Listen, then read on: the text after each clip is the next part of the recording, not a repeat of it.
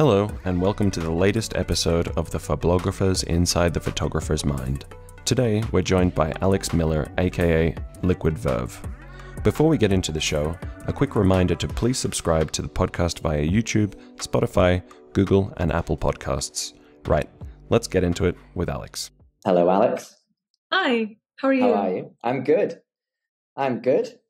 Jurassic Park? Yes. I stole the shirt from my roommate and I never gave it back. She is fully aware of this transaction, so it's okay. Oh, okay. No, that's she's not going to be kind of coming in through the show like, hey. No, I stole it about like a year ago, so I think by now she knows. I wear it constantly. So I think the new trailer's coming out soon for a new Jurassic Park as well, which will be. I don't know if you're taking any interest in that. I have chosen to ignore pretty much every Jurassic Park film that is recent, so okay. I will take your word for it. Okay. Well, we're obviously not here to speak about dinosaurs, as exciting as they are. We're here to talk about photography, and more importantly, you. And I think what we'll start with is, so your name's Alex Miller, obviously, mm-hmm. But you also go by the alias Liquid Verve. And I just wondered, well, where did that kind of name come from? What do you prefer to be called and addressed as out in the photo industry? So, I mean, I do generally prefer when people call me Alex. Some people don't know my name and then they'll call me Liquid. A lot of people think I'm a guy because it's a very, the portrait photography corner is very male dominated. So especially when they see Alex, they usually think, oh, must be a dude. But that's fine. I came up with a name because I've been doing art for a long time. I started playing the violin when I was 3, started painting early, playing the piano when I was 7. I used to write classical music when I was a kid. And then I got really into random other art forms, got into filmmaking when I was 7, went to school for film. So I actually have a Bachelor of Fine Arts. And then I got into photography about 4 years ago. So to me, it's just always been irrelevant what the medium is. I'm very into art. And so... Yeah. Verve is a synonym for, passion and vigor and enthusiasm. And I'm just kind of that. I'm very liquid in terms of my passion. So, yeah. So 4 years, looking at your work, you'd think you've been shooting a lot longer than 4 years, because 4 years is relatively speaking in our hopefully long lives isn't that much of a long time. So what was it? What took you, after experimenting or enjoying different disciplines within the art umbrella? What got you to actually picking up a camera? I was dating somebody at the time who was a phenomenal landscape and product photographer. Like, he shot these really cool, just weird still life images. And I was in film school at the time, so I had a lot of really beautiful actresses around. And he was like, "You could shoot just the girls around, just shoot still images of them if you're ever bored of film." And so I did. I started shooting like portfolio images, and then it just escalated really quickly. And then I went full time after about like a year and a half. Yeah. Well, time out. So you picked up a camera, and then 18 months later, you're a full-time photographer. Have I understood that right? Yes, that's correct. Wow. So look. Do you think it was kind of, I know this, I'm trying to think how to phrase this question, because do you think kind of your background in art kind of allowed you to accelerate the photographic medium? Do you think it's kind of a linear thing rather than just starting it and then, learning from scratch? Yes, I definitely think that I came in with most of the skills already kind of cured, and then I just kind of laterally applied them to photography. So from my degree, probably about 80% of it carried directly over, even though I do no film anymore. But it's between, composition, lighting, coloring. Like, I studied just color for, months at a time. Directing actors is very similar to directing models. There's just so much overlap. Mm-hmm. And then other things carried over from other places. So I actually used to do makeup professionally, which is random. Okay. And cool. So that carried directly into retouching. So I was able to really accelerate my retouching study because I already knew, what kind of what kind of aspects shape the face and the eyes and the individual elements of the face and how they impact the whole. And so it's a ton of little things like that, like the fact that I used to draw and paint, very much applied into compositing and so on. Yeah. That's an amazing journey in such a short amount. Did it ever kind of work against you? Did you find like once you got kind of into the professional scene, when you were telling people that you hadn't been doing it relatively that long, did anyone have kind of did you find it hard to get people to take you seriously, I guess is what I'm trying to ask. Did you ever have any struggles with that? No, it was kind of the opposite.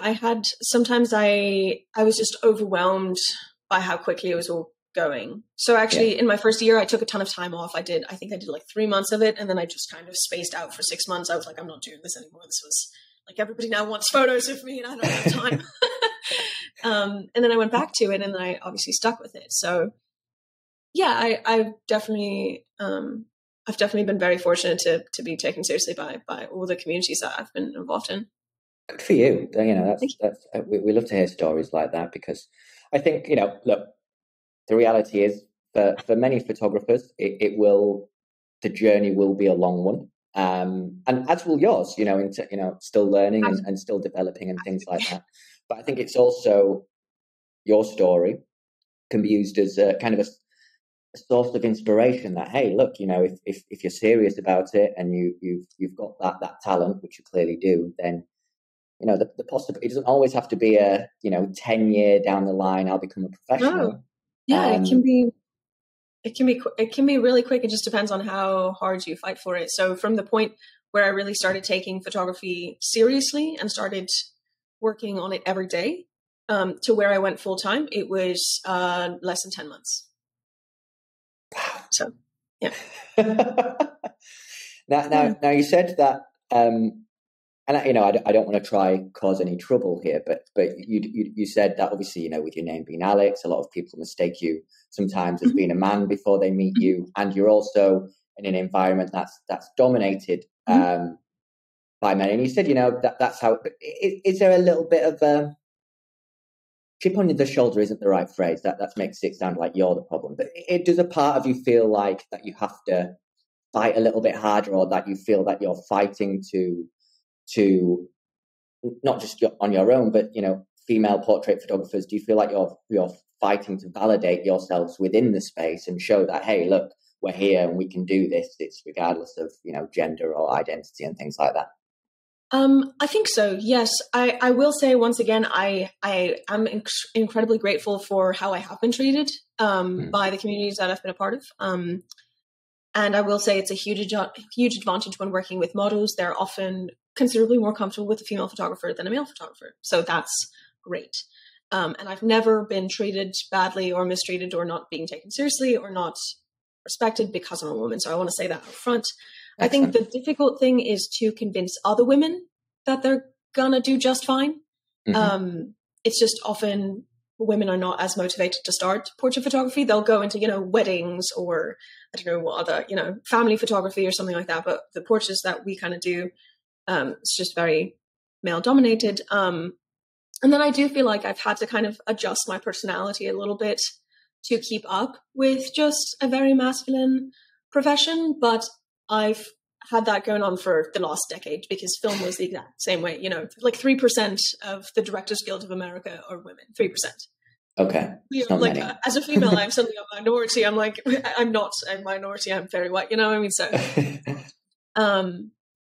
so yeah, those things. Sometimes I think we've got a long ways ahead of us to make women feel like they can step into the space just as much as men. And has it always been portrait photography with you? Have you ever kind of ventured into kind of other practices, whether it's for work or fun?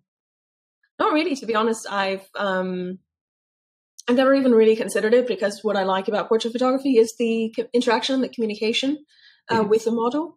And that's what I, loved in film, and that's what I love here in portrait photography. So working with inanimate objects or environments has never really been on my radar.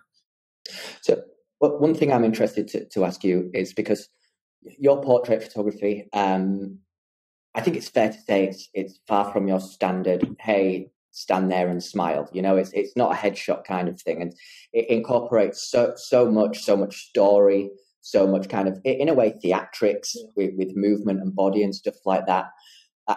You know, for someone, even for the most experienced model, you know, how do you communicate exactly what you want? And kind of what challenges do you tend to face when you're like, hey, this is the idea, and this is what you need to do? Like, what's that like?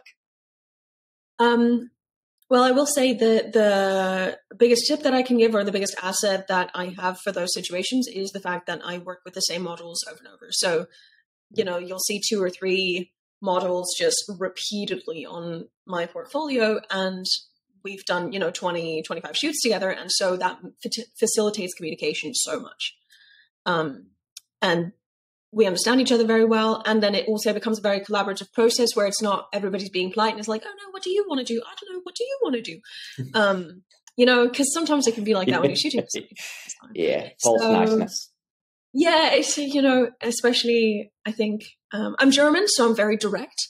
But and I'm British, so I'm very false nice. So, you know. Also, you know, Americans can be very, very polite, and you know they don't want to hurt anybody's feelings and everybody's sensitive, and that's okay. You know, and it can be very proper. So it can make it very difficult to communicate in art where you're just trying to get to the final result and you're trying to have a good time getting there. So yeah. But generally, it is surprisingly easy when you do have that good communication, and when you don't have it, it's incredibly difficult. So I will say that is like 80% of it. But truly, I mean, some of the movement shots that I've done, some of the weird like hair flips or some of the weird cosplay stuff I've done, I communicated ahead of time. Then we do 1 or 2 tests. We usually do tests without the camera. We just try the movement. Sometimes I'll record it on an iPhone in slow motion so that they can see what the movement itself looks like. Then we'll choose kind of a point of the movement to capture. I usually don't shoot on like continuous shutter. I usually deliberately choose one moment from it. Got you. Yeah, and then we go and shoot it. And I mean, knock on wood, but we've gotten very lucky with a lot of shots, so it's been great. Yeah, they're incredible. I was just today. I was looking at the set that you did. You had a model, and it must have been near an airport. And you know, you have the planes. I think it was just flying over, and I was just like, the attention to detail is admirable, to be honest with you. And I wondered, like, how do these concepts come to life? Is it like 3 o'clock in the morning, you just wake up and you're like, outside an airport? Like, what's your kind of creation? That one was a collaboration with my friend John, and he's done a couple of these airport things. By the way, I don't know if you can hear the artwork. It's kind of loud. I can. Okay, good. I'm sorry. Yeah, so I work with Katie a lot, who's the model in that, and I was like, what if we did airplane plus dress toss plus hair flip, because we can combine cool things. So that was just a logical progression. But generally, a lot of the things I like to look at more traditional art,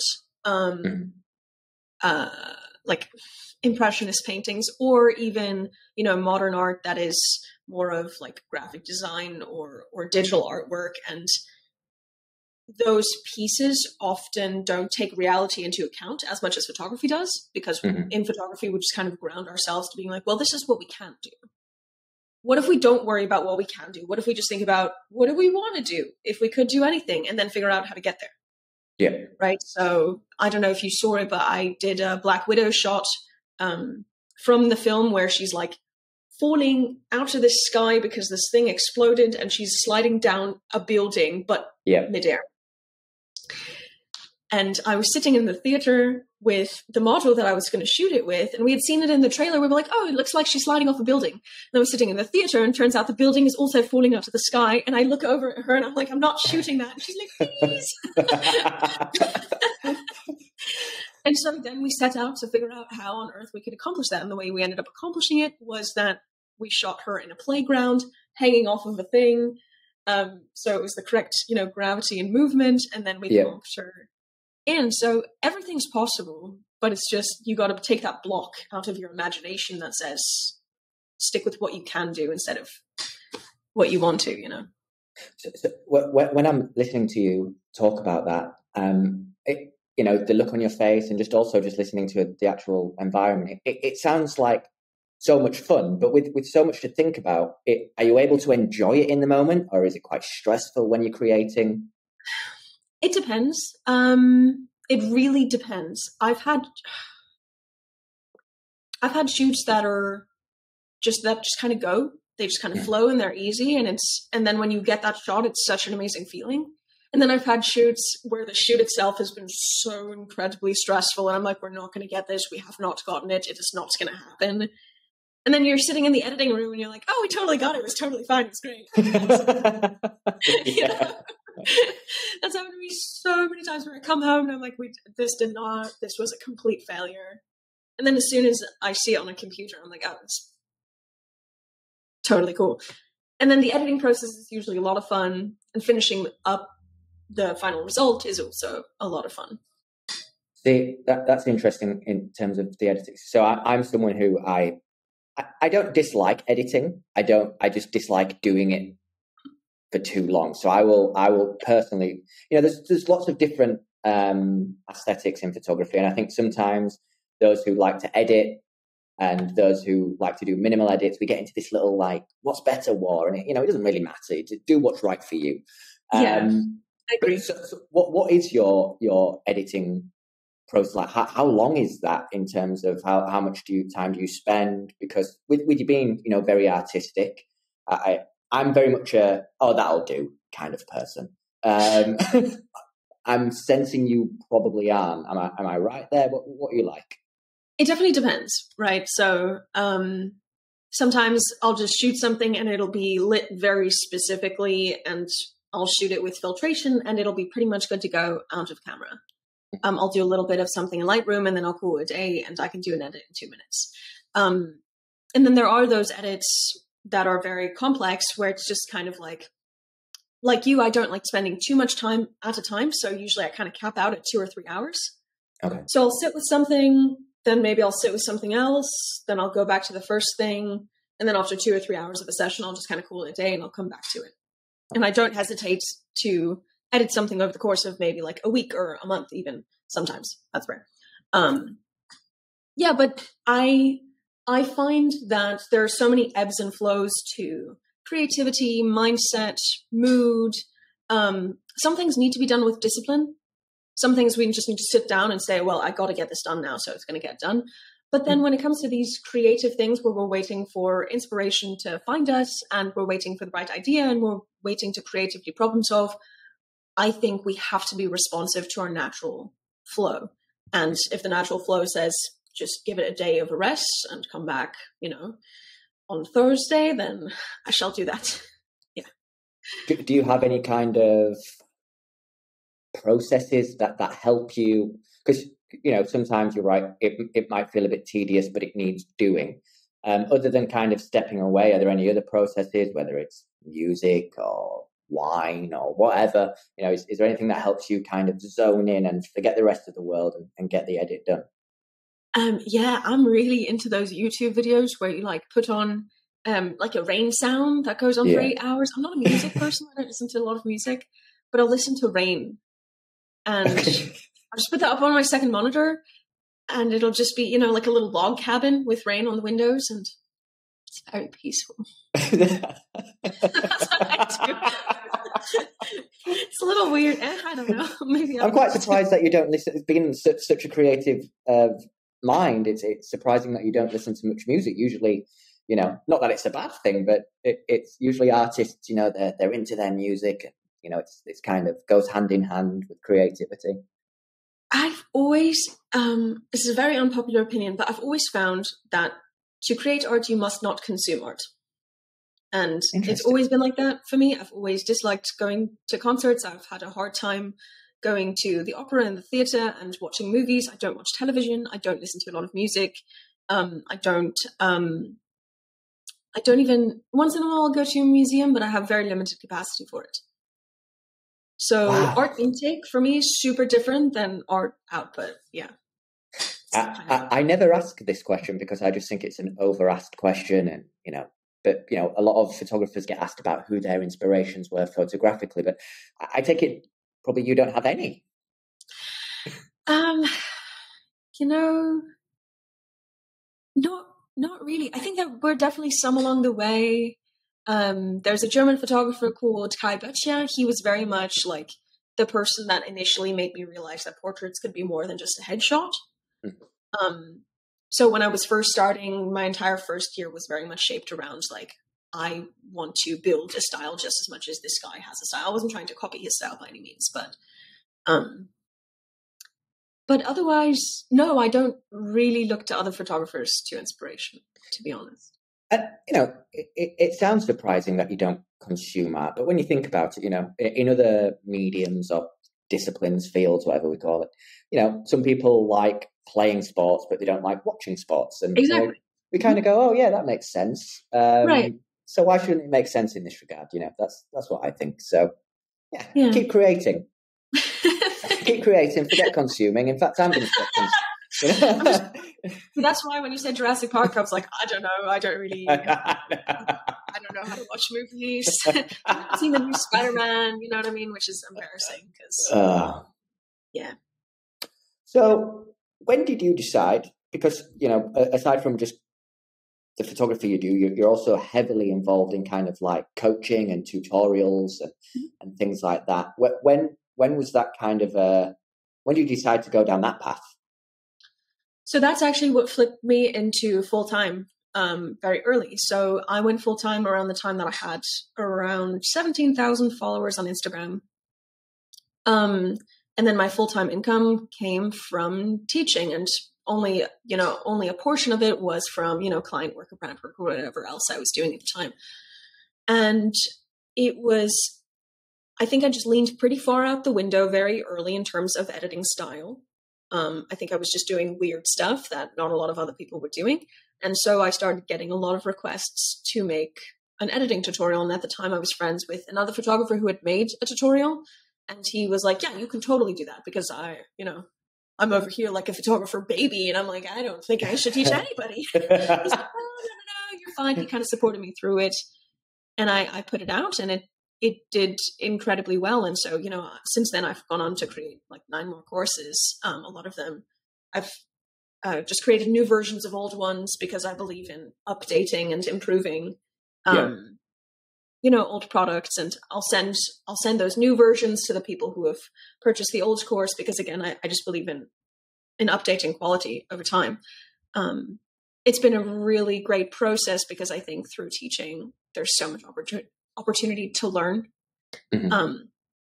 Because when you teach it, the information goes out of your head, and looking at it objectively from the outside brings a new understanding to it. So it's just been a wonderful experience. So do you feel like you're, by teaching others, also teaching yourself? Am I understanding that correctly? Yes. I believe that the moment that you teach, you gain a better understanding for the information yourself. So I would recommend anyone to teach, even if they feel like they're not ready to, even if they are not comfortable charging for it yet. I taught so much for free when I first started, one-on-one and that kind of stuff. It helped me so much. And I just think teaching is such a beneficial process for the teacher. So again, I would recommend it to anyone, even if they don't feel like they're ready yet. So you do different types of teaching. You do one-on-one, but so someone can buy a course, which I guess is the course kind of, it's like pre-made, so there's not actual interaction, but they have an option for one-on-one as well. And how do you develop a tutorial where it's like, what's that process like? Because I know a lot about photography. I've been doing this for 10 or so years, but whenever I think about, I write tutorial articles, but when I think about putting a course together, I'm like, my brain's just spinning around. There's like a monkey clapping a tambourine. I'm like, do I even have a camera? How do you plan that and put it together and get it to a point where you're like, that's ready? Right. So I will say most of the process is actually conceptualization. It's that exact thing, wrapping my mind around all of the information that somehow needs to be consolidated and communicated in a, concise and digestible manner. Mm-hmm. And so usually each course, I would say I conceptualize for anything around 3 to 6 months. some of them even longer than that. So for example, my compositing course, I conceptualized it for probably like 1 to 2 years, where I just did not feel like the information was ready for me to communicate properly. And so during that time, I'll kind of just collect. It'll also be super beneficial to teach that material one-on-one during that time, because then I can see what people receive and what kind of doesn't, work. Then I'll collect it, I'll compile it. I'm very organized. So then I'll put together an outline. Based on the outline, I'll put together a script. Then I start collecting the visual assets. All of the courses are extremely like dense and refined, anything between like 3 to 7 hour courses. So they're really meant to be the equivalent of a multi-week college course. Okay. So they're also meant to be, I try to structure them in a way that people can certain courses are meant to be watched in order. Certain ones are meant to be, watched buffet style, where you can kind of just pick and choose whatever you're trying to learn that day. And then other ones are meant to kind of be watched linearly, and you can stop anytime that you feel like you're done or you're ready, like you've learned enough. So that conceptualization process is honestly the most complex one, because since there is no one-on-one interaction, it's tough to create the content in a way that will work for as many people as possible, no matter what their skill level is and no matter what their attention span or level of understanding is. From then on, it gets very easy. Then I prep for like 2 weeks. I record usually for 2 to 4 weeks, and then I edit for 2 to 4 weeks, and that's it. Do you have a lot of downtime? It seems like you're always doing something. I never have downtime. I take like 10 martial arts classes a week. Can I ask what discipline you do in martial arts? So it's called Pakwa. Okay. And it's not a lot of people know it, but it's actually 8 different disciplines. Pakwa is the overarching term between martial arts, Tai Chi, archery, acrobatics, energy, which is more of a theory class, kickboxing, and so on. So it's meant to be a full and complete kind of program of physical conditioning. And I take not all of those, but many of them. So I think that's what keeps me alive, to be honest. Do you feel it helps fuel creativity? Because it's very much a psychological process, martial arts, and very, aside from the physical and the defense elements, the mental benefits for mental health kind of thing are plenty. Do you find it helps you be zen and allow creativity to come to your brain? Yes. I think the most important thing, if people are trying to have sort of ideas or thoughts come to them, the most important thing is to make space for them. And I think most of us keep our glasses really, really, really full, where we're constantly just kind of spilling, but there's no space for more water, Yeah. So that makes it very difficult to then receive information from, the universe or whatever you believe in. That's, I don't want to get strange. Hey, get strange. We love it. I don't do what you want, but Yeah. I mean, again, to each their own philosophy, but I do think information is readily available whenever we are prepared to receive it, but we must have the space for it. So I'm sure everybody's heard this a million times, but meditation creates that space. Having actual physical space creates that space. That's why you see my room is there's just kind of a lot of space. Yeah. It's very high ceilings. It makes me feel like there's space for things, I don't know. I think that the more mental clutter we have and the more physical clutter we have, the more difficult it is to be ready for new things. Yeah, and I think that I say to photographers, and I try and say to myself, because we're always good at preaching, but we're not always good at practicing, right? But totally. it's sometimes to stop creating just for a little bit of time, just to allow things in, because sometimes we try and just force it, and like, oh, if I keep going, it will come. And I think sometimes the best things to do is kind of look away from the camera, or put the camera away or down, and go do something else. Now, you said you stepped away for 6 months. That's right. When you first. Yes, but that was just my first year because I wasn't prepared to commit to photography. But usually, I'll take usually like 2 to 4 weeks off in one piece every 6 to 12 months. I think it's really important to take breaks. But then throughout that time, you just hardcore, foot on the pedal, creating. When you're not taking breaks. So you say you take a break every 6 to 12 months, mm-hmm. but no breaks in between. Like, do you have down days at least? Or do you? Yeah. I promise I've been getting better. I think, especially being self-employed, work-life balance is always going to be a huge challenge. Like, how could it not be?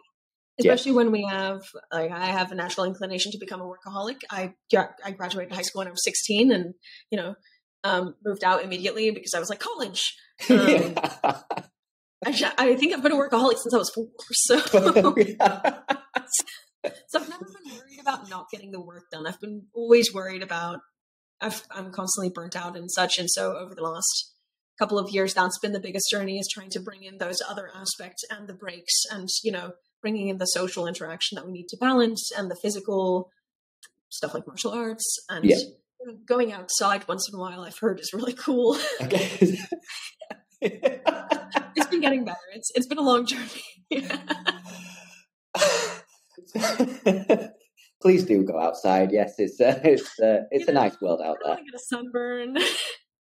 Although, to be fair, I did read that you prefer creating in nature rather than like a studio kind of environment. Is that right? Yes, absolutely. Because I just prefer natural light and working with that. Studio light's okay, but I will never really find the same quality of light as you do when you have, a sun setting and you're bouncing that light back onto the model with just a classic white bounce board, and it just looks immaculate. I will never find that same quality in a studio. I just won't.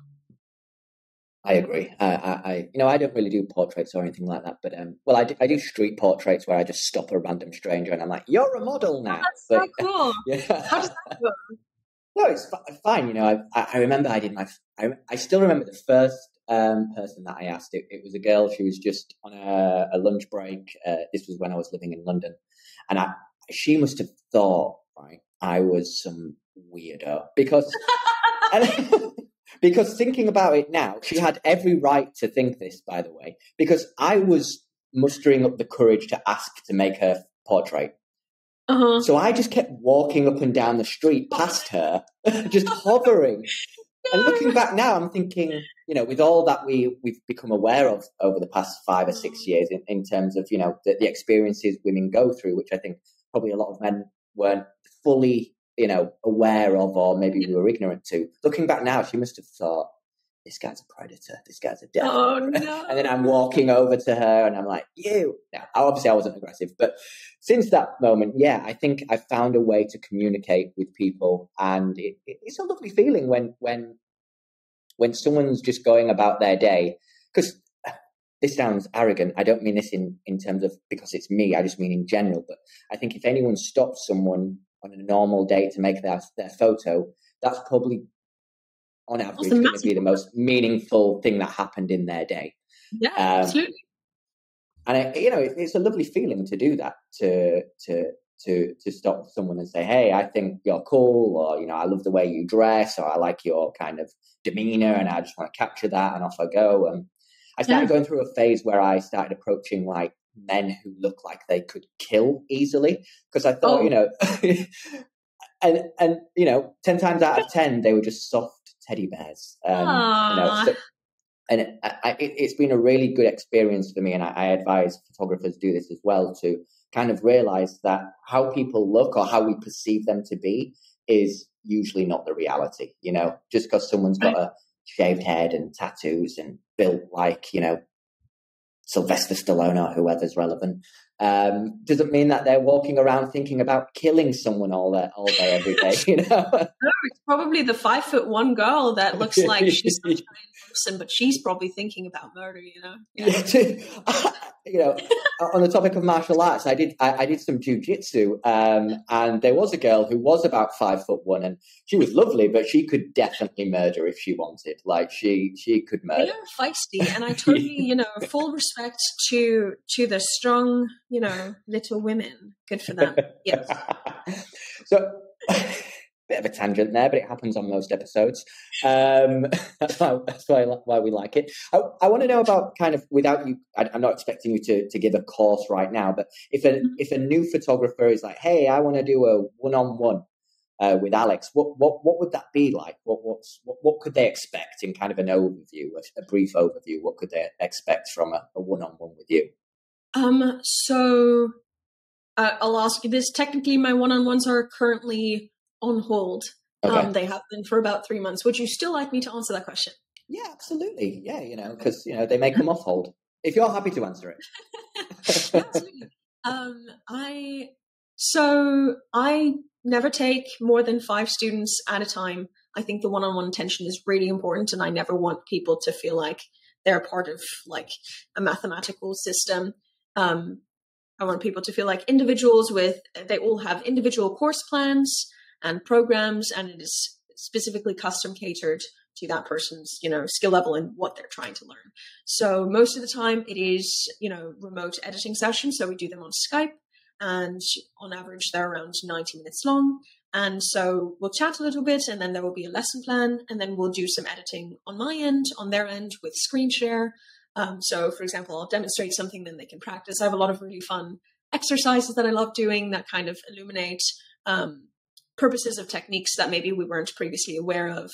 And so the most important thing during these sessions is always to get a deeper understanding of not just how we do something, but why we do it. And that's what I try to do that in my courses too. I'm not trying to, it's really like teaching somebody how to fish, but on like a philosophical level.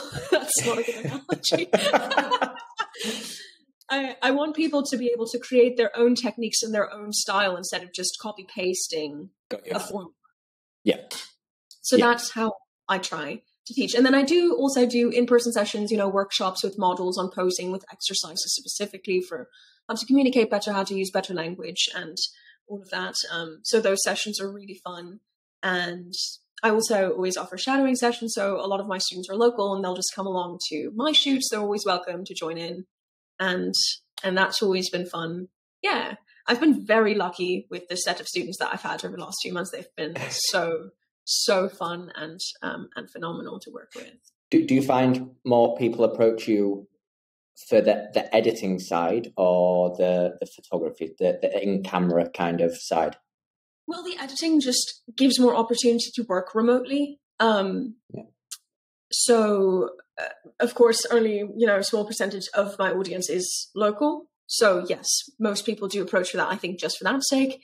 And I do believe I have considerably more to offer in terms of editing than shooting. I think I'm a very average shooter, but I think I'm a little stranger of an editor. So, so I think a lot of people. So why do you think? Why do you say you're an average shooter? Why do you think that? I don't know.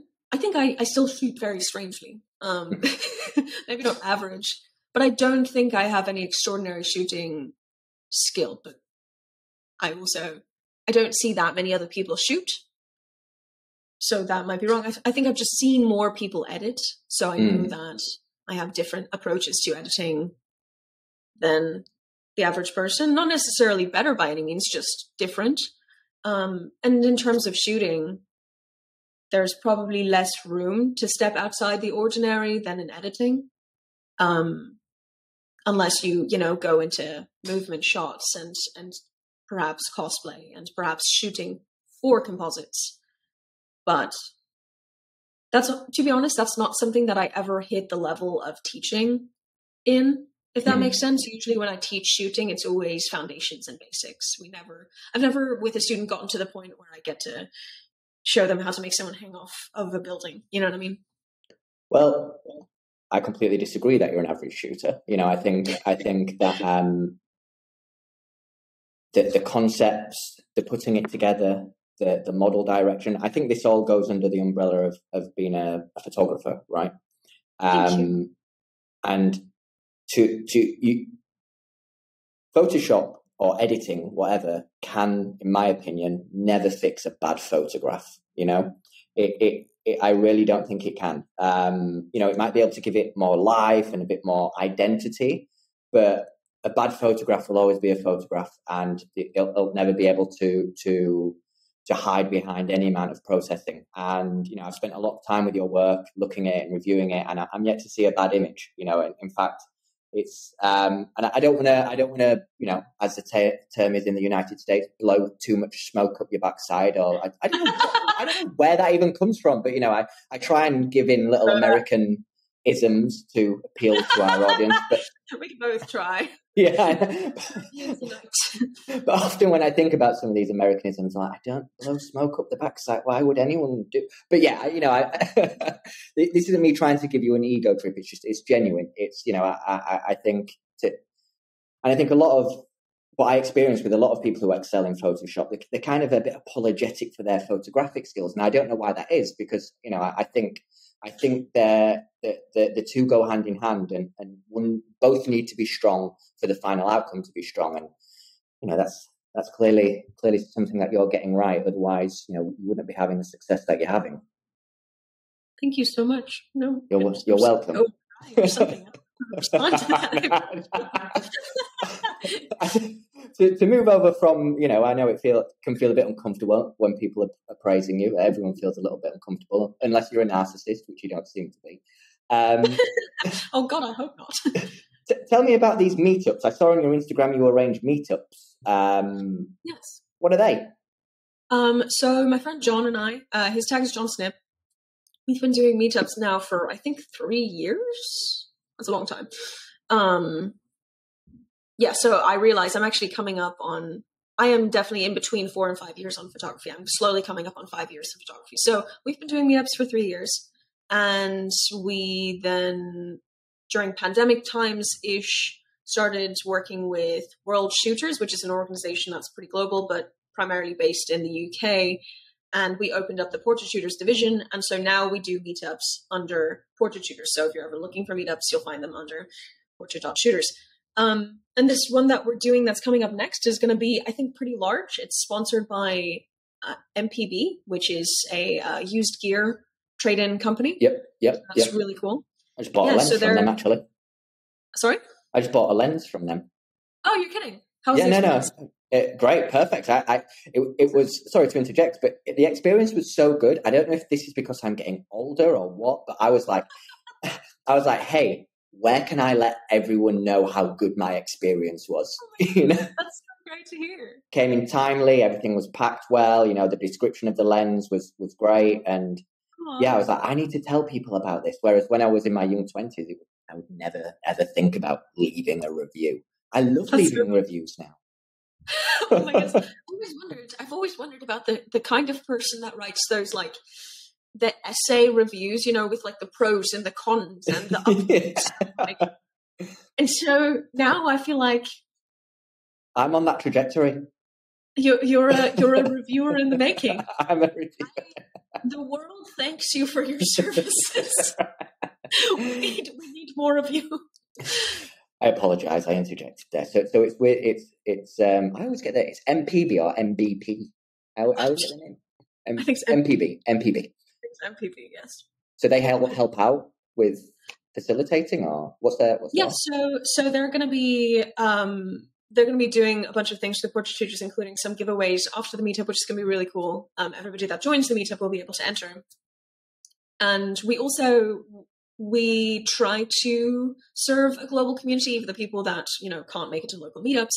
So at every meetup, we also take our own photos as the team, and then we upload them as raw files for anyone to be able to use for free for any type of use. So anyone editing those photos will also be able to then enter. And so it's just meant to really bring the community together, no matter where everybody's at. But yeah, I love doing meetups. Sometimes it can be a little bit overwhelming because people there know me, but I don't know them. Yeah. So my social anxiety says no. Sorry? How does that feel, knowing that, you know, you don't know people and they all know you?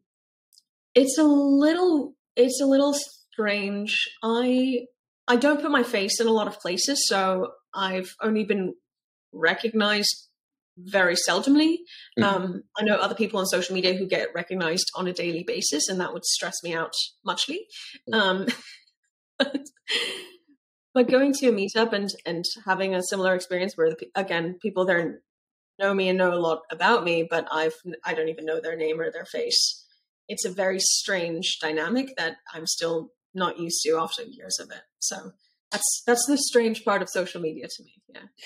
So you're currently sitting on over like 300,000 followers, and I never usually talk about follow count because I think it kind of takes away from the attention of the talent, right? So I try not to, but just because we are talking about kind of people knowing you and stuff. But what is that like? You start off, you have, I think you said when you started, it was at like 17,000 or something like that. When I first went full time, yeah. When you first went, and then it just goes, what is that like? I have ironically been doing social media for a long time. I did YouTube before I did Instagram, but I've never done it personally, if that makes sense. So it's always been for a project or for a craft. Yeah. Primarily, and not about me. So I think that's a great way to protect yourself from it emotionally, but it can still be very strange. It's still incredibly taxing because it comes with ebbs and flows.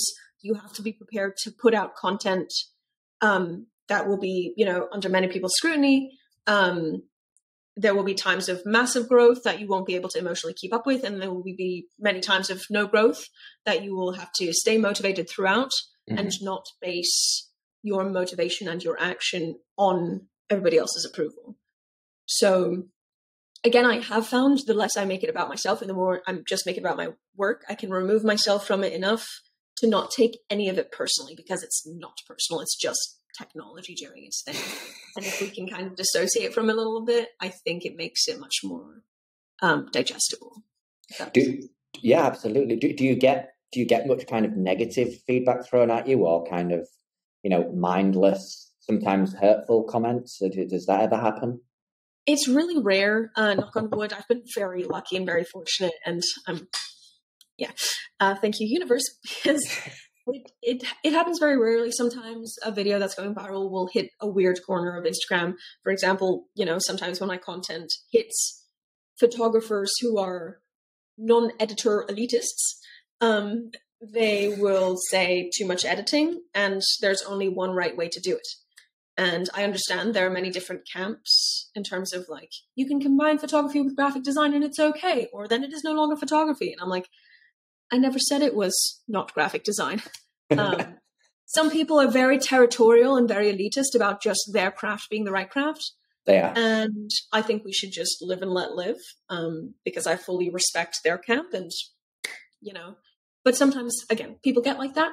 That's okay. And then I have to, again, understand not to take it personally.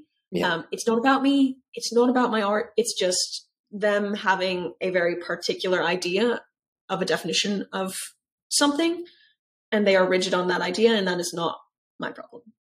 So. I can see both sides to this in a sense that I've sometimes been guilty myself of being too, never elitist, but just too like, when NFTs came around, for example, I was very against people buying NFT photography, and, and I've had phases myself, I had that whole like, I did no editing on this, and look how great my image is, and like anyone, I had that kind of, it's a good thing. But what I'm learning, and what I'm, anyone listening to this that might have, connect with that kind of, I'm going to say closed-minded, because I was being closed-minded a lot of the time. If we all did the same thing, we would never have such the beautiful diversity, and just because someone's not doing it the way you do it doesn't make it right, doesn't make it wrong. It's their thing. And hey, if you like, what I started to learn was, or what I started to understand about myself is, I was liking the final product, but not liking how they got there. And then I realized that makes no sense. Who cares? It makes no sense. If I like the final product, it doesn't matter what they did. And in fact, it can be quite interesting, listening to you for the past 45 minutes and hearing like your process from ideas to posing models and, coming up with scenes and things like that. this is all like, wow, this is interesting stuff and food for thought. So good for you for just like, hammering at it, even when, some people may have been like, that's not the right way to do this, do it this way. It's like, nah, I'm going to do it my way. Thank you. Good for you. Yeah, I don't even, why would they want extra competition in their field? That's not going to be. No, I'm happy when people don't do the same thing as I do. I'm like, you do you, because that means. Yeah. So is there anything that we haven't spoken about that you wish we did? I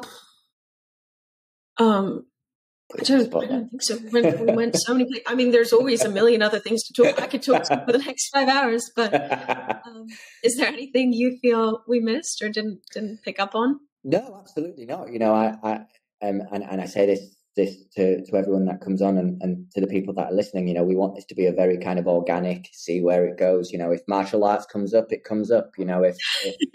If the pressures of social media lifestyles and things like that comes up, it comes up. But I always like to give the opportunity to I don't think it's right to call you a photographer. I think a multidisciplined artist is the right thing of which photography comes within. But if there was anything you wanted to share or anything that you're working on at the moment or that's coming up, then you're more than welcome to do so. If not, then I'm working on a Valentine's Day set, which I'm not a big Valentine's Day kind of gal, but I shot these photos, cosplay photos of Guardians of the Galaxy, so Gamora and Star-Lord.